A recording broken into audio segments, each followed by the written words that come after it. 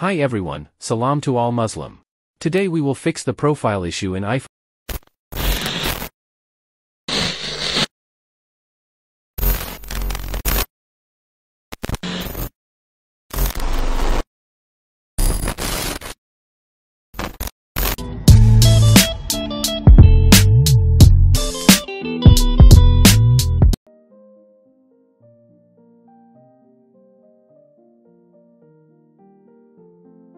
Here in my case it's iPhone SE 2. Let's start phone in few mod connect cable open 3utool download firmware.